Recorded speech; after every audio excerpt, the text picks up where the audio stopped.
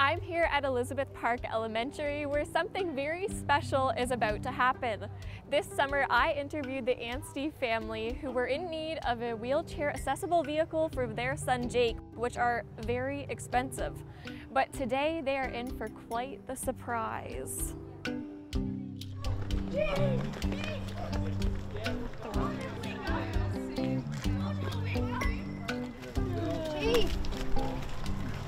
You want to come see your new van? So Jake, up here, this is where Mom gets in, right here.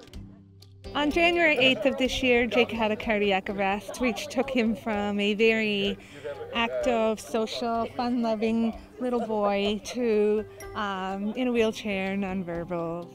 We were so excited to be home, and then we were immediately met with the reality that is accessible transportation. And we had a lot of stress, a lot of struggle, major limitations. Even with booking a day or two in advance, we weren't able to get them where we wanted to get them. All right, buddy.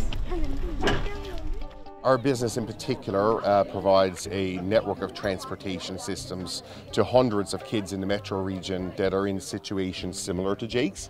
But the reason I got involved is because of Jennifer and Joanne. So I was a teacher at Elizabeth Park Elementary for 3 years in a row, and of course I knew Jake from being a teacher here, and his story hit really close to home for me. And when I seen his story and realized he's such a young boy and he can't get to birthday parties or special events, I knew that we had to do something. So through a text message between myself and Joanne and Evan, I said, "Hey Evan, do you want to go half son a van?" And he said, "Jennifer, I'm going to give you a call." I can't even, my heart is about to burst. Ever since I got the news from Get Messy and Evan Bercy, I have been making a list of all the places I want to take Jake. It's getting long now. We're going to be on the go. And I am so incredibly thankful. And there's no, I said to my husband, he's right there, I said, like, how do you say thank you for a gift this big?